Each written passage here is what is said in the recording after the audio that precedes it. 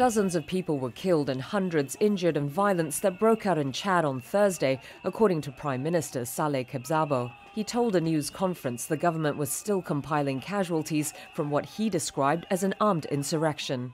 But human rights groups said unarmed civilians were massacred as security forces brutally cracked down on demonstrations in the capital, N'Djamena, and several other cities. It comes after pro-democracy protesters took to the streets calling for a swifter transition to democratic rule.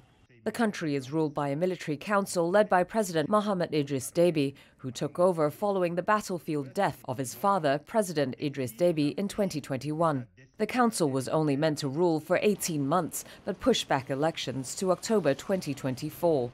The 18-month period expired on Thursday, prompting opposition and civil society groups to call people to the streets. The government banned the protests, but demonstrators were defiant, barricading roads and torching the party headquarters of the new prime minister. Security forces responded with tear gas, live rounds and arbitrary arrests, according to rights groups. Riots have been intermittent in Chad since the younger Deby seized power last year, but Thursday's appeared to be the bloodiest.